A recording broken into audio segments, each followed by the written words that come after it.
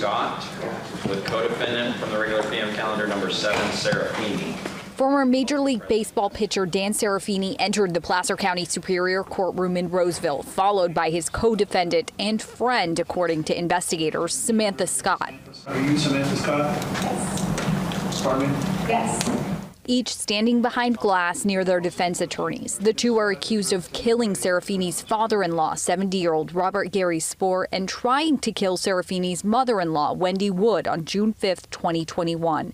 Scott and Serafini are charged with illegally going into the couple's house in Homewood, and Serafini is accused of shooting them.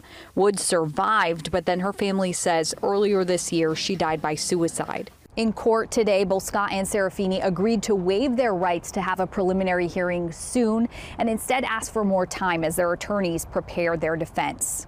Do you waive time for that? Do you, Your Honor? So instead of December as initially scheduled, the preliminary hearing is now set for the week of May 6th. That's when the court will determine if there's enough evidence to move forward to trial. And it's typically also when the public will start to get an idea of what kind of evidence prosecutors have and how the defense may challenge that.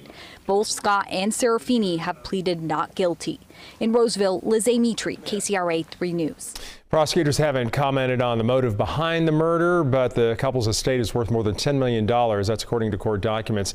And the couple's 2 daughters, one of whom is Serafini's wife, have each filed lawsuits against each other related to the deaths and the family's inheritance.